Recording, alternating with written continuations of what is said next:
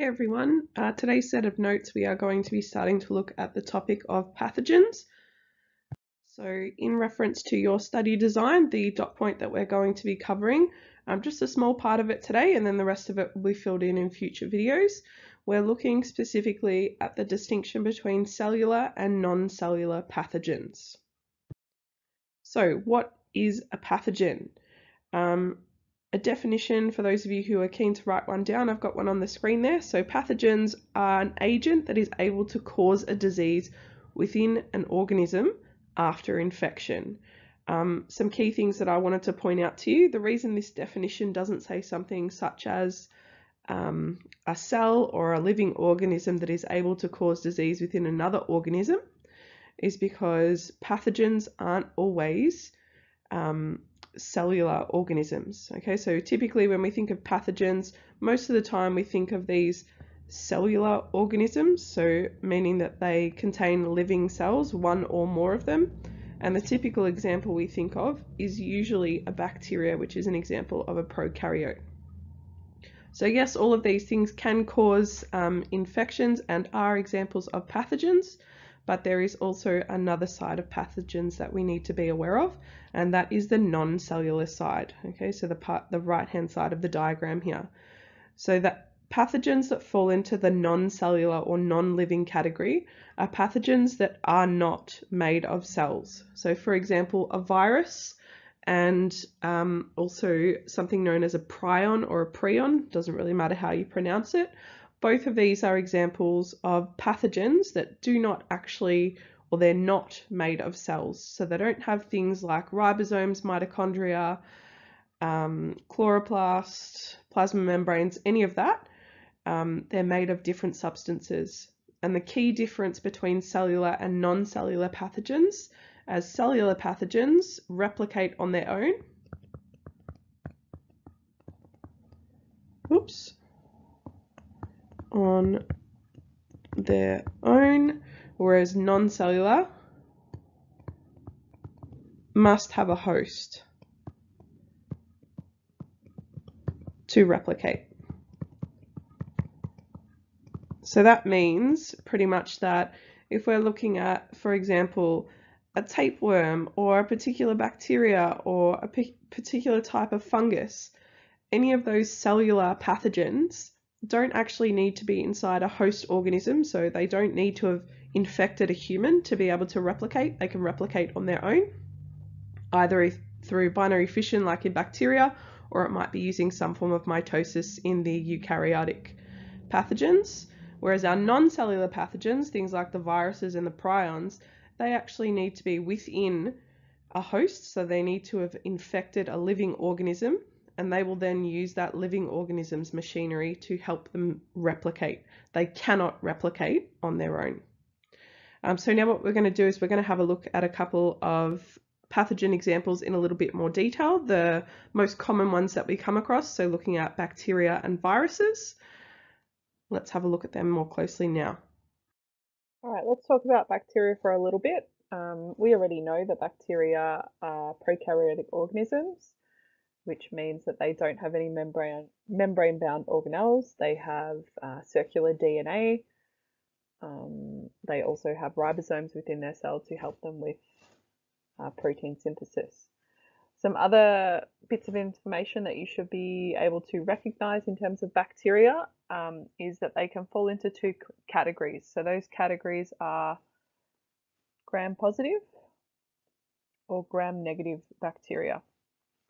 And this is just a fancy distinction that scientists tend to use to split these bacteria into separate groups so that we can treat people that have been infected with either group of bacteria in a much more effective way. So if we're looking at the example of a gram-positive bacteria, when we look at a bacterial cell that is gram-positive, they're going to have a plasma membrane, and a cell wall or a peptidoglycan cell wall. Peptidoglycan is just a chemical that the cell wall of a bacteria is made up of. You don't need to know that in too much detail. But gram-positive bacteria have their plasma membrane here, and they also have a cell wall. Okay, so essentially two layers. Our gram-negative bacteria are a little bit different. They're a little bit more complex. So they have their regular plasma membrane that all cells do have. They also have that cell wall, that peptidoglycan cell wall, but they actually have a third layer, an outer membrane, an outer shell, if you will, that I'm highlighting now, and that offers them an extra layer of protection. It also gives them an extra function, which we'll talk about in the next slide. But really, you need to be, from this information, taking away the difference between gram-positive and gram-negative bacteria. So gram-positive have 2 layers, gram-negative have 3. So why are bacteria so dangerous, I guess, to us as humans? We know that they can infect us, cause infections, which causes bad things to happen in our body, but how are they actually doing that? Well, all bacteria have the ability to release toxins from inside their cells to outside their cells and cause harm to the host. So these toxins that they are releasing from inside their cells to outside their cells, as seen in this diagram here, we refer to them as exotoxins, because these, I guess one way of remembering it is exotoxins exit the bacteria cell and they're now interacting with our cells. So depending on what the exotoxin is, that's going to cause those signs and symptoms that we can experience depending on what bacteria we are infected with. And of course, there are bacteria out there that do not produce any harmful exotoxins to us, so they actually don't cause any harm to us. The other thing that some bacteria can do, actually before I go into that, our exotoxins,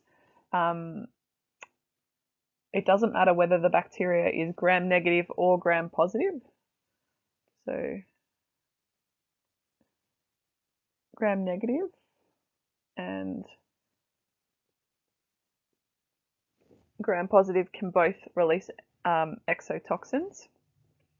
But the second type of toxin, an endotoxin, this can only be created or released by a gram-negative bacteria. So the gram-negative bacteria were the ones that had that third layer on the outside of them. So they had their plasma membrane, they had their cell wall, and then they had that extra third layer of protection.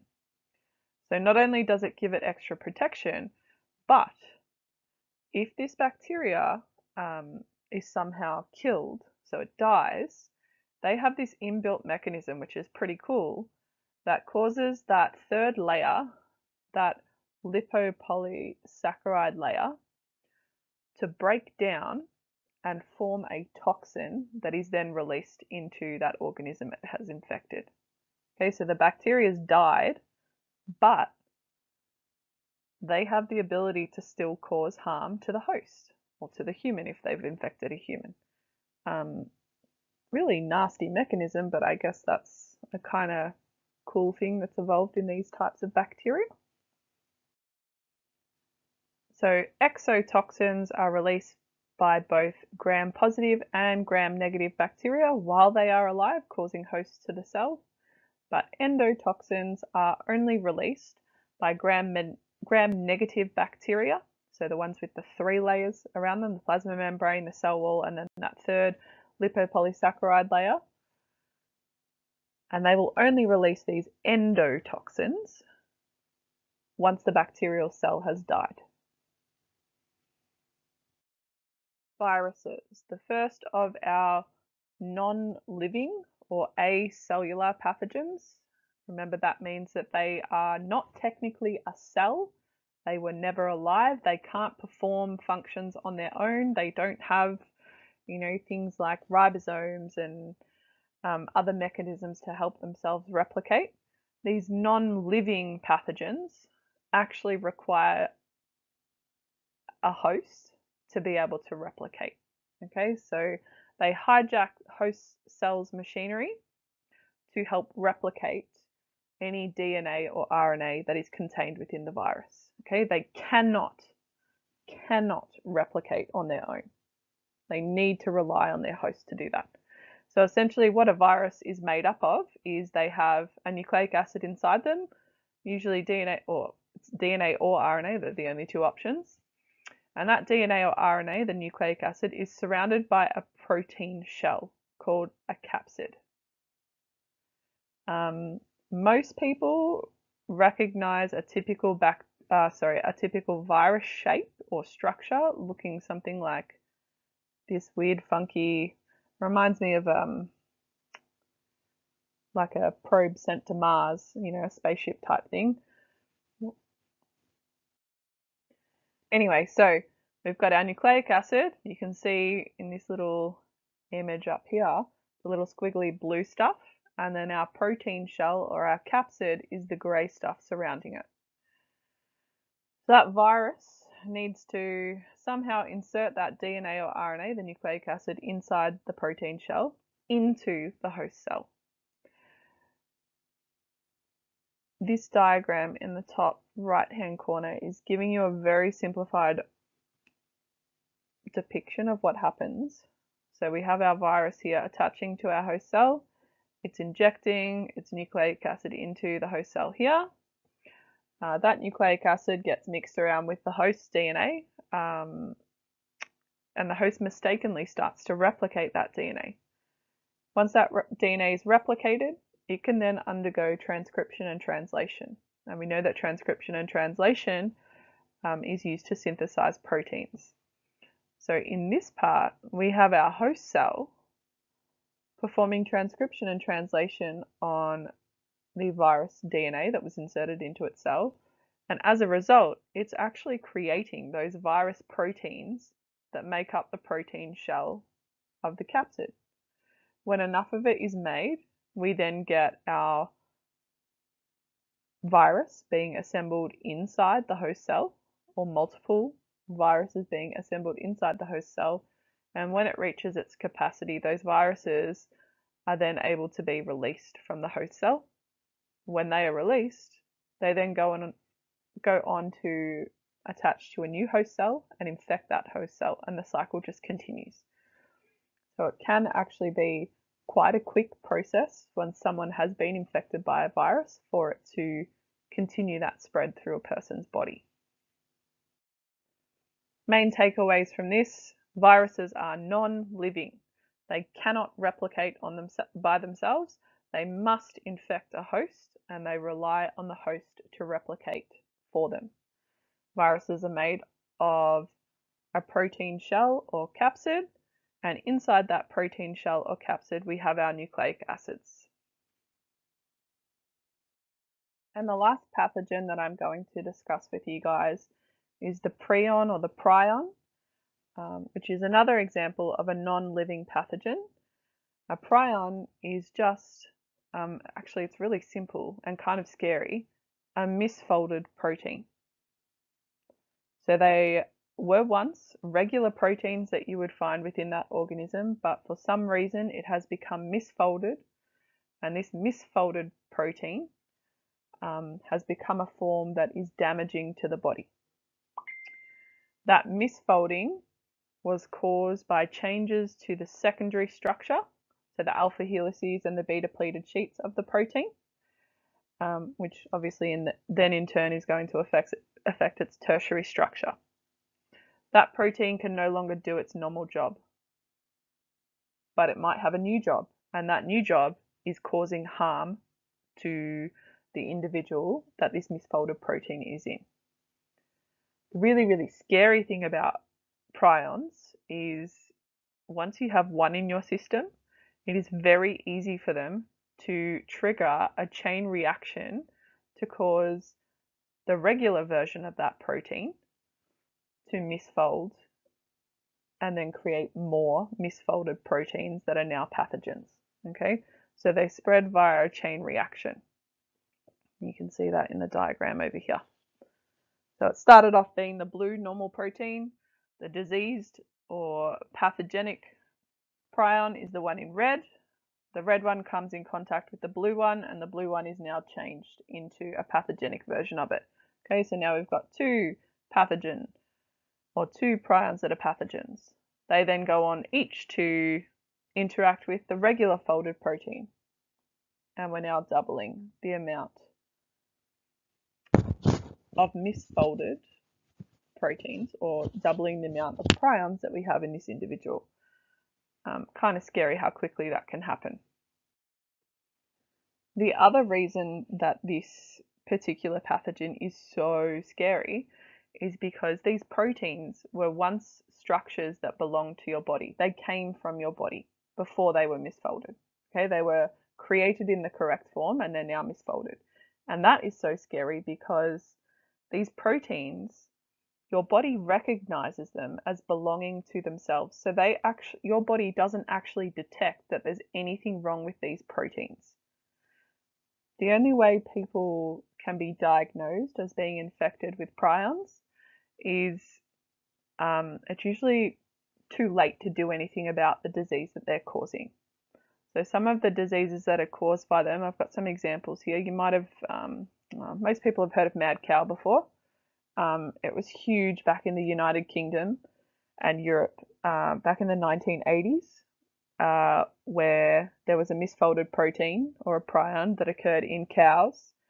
And that then transmitted to humans and misfolded certain proteins in humans, causing what we now know as mad cow disease.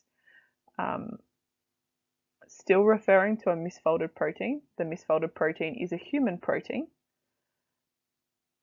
But it is essentially undetectable until you are exhibiting the signs and the symptoms of this disease. And when you get to the stage where you're exhibiting signs and symptoms of those diseases, all doctors can do for you is try and treat you to slow the progression of that disease. Most prion diseases, when they take effect on your body, they will affect your central nervous system. So the functioning of your nerve cells, your brain. You lose the ability to control your body. You can't think properly.